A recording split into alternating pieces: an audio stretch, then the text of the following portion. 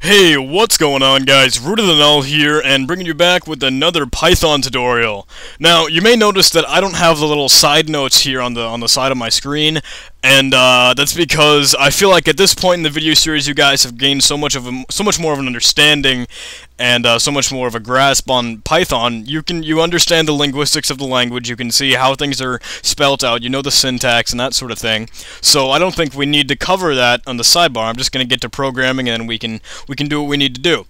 And yeah, that's really all I'm going to touch on with that. But I hope you guys don't miss it. I mean, it was obnoxious to me, and I'm actually zoomed in a little bit more on my screen, so you guys should see more of the code, and it should be a little bit bigger and easier to read. But anyway, let's get started.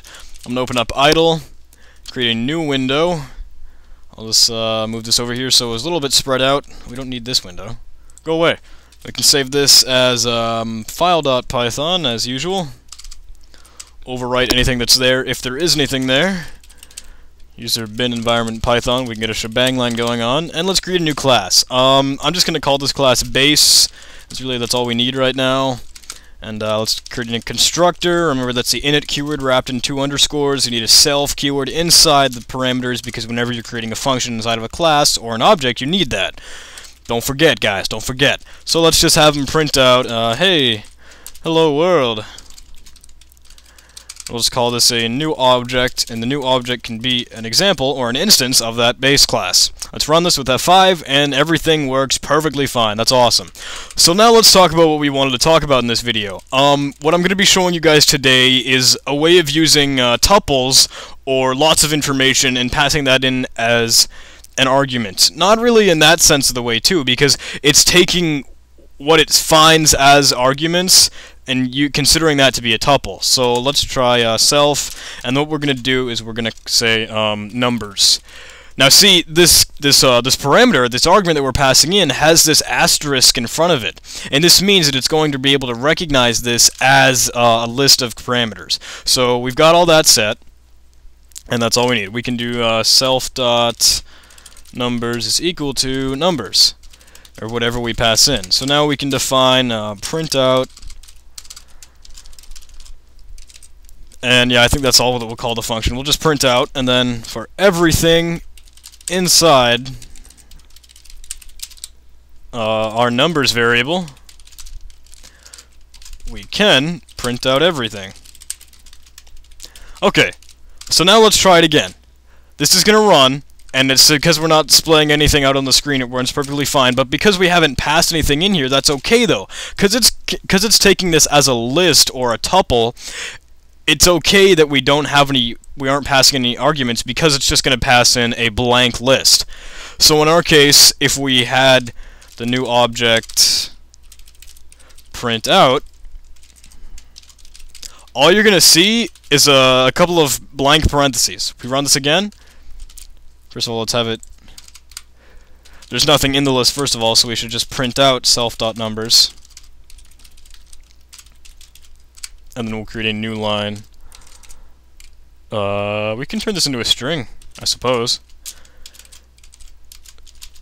And then we can add a new line, an escape character. So we can print this out, and see, now you have this blank list. There's nothing in there because we haven't passed anything in. But if we did pass in some numbers, it doesn't matter how many we supply, it's going to consider them all as this one variable, and that's why this works here, because it's considered to be a tuple.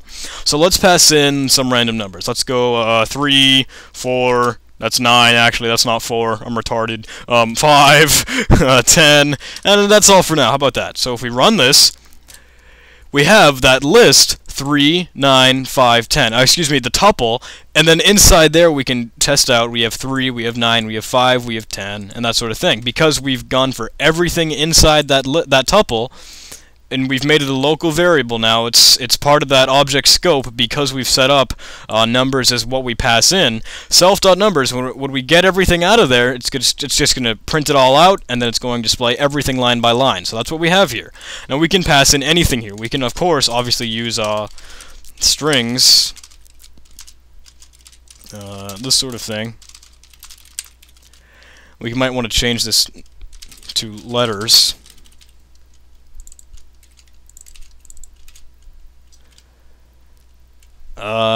I really hate the fact that idle does not want to delete anything when you paste something new in. It just aggravates me. Can kill that. And we'll rename the variable. Oh, we probably should have named it strings, but oh well, whatever. I'm not going to bother with it now. We run this again, F5. We have strings and this sort of thing, and strings, this sort of thing, and that sort of thing. So yeah, we're able to pass in as many of these arguments as we want, and they will be considered one variable. That's all I want to get to you. That's all I want to tell you guys about today.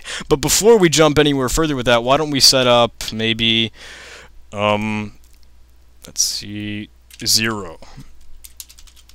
We can pass in 0, and 0 is going to be anything else. So if it's going to be that first variable, that first argument of that first parameter, because we're going to have to pass that in, and then anything after that is going to be considered part of this tuple, these letters. So if we just passed in, if we did only this, if we ran it with strings and this sort of thing is the only thing that's going to be inside this letter's tuple here. So let's try it. Oh, there is an error in my program. Expected an indented block. Oh, wow. Why is there a random S? That's weird. I must have put that there on accident. Sorry. Try to save the program and just print out S. Whatever. So this sort of thing, and we print out this sort of thing. That's all that we get because it's interpreting this first argument as 0, or that first parameter that we're passing into here.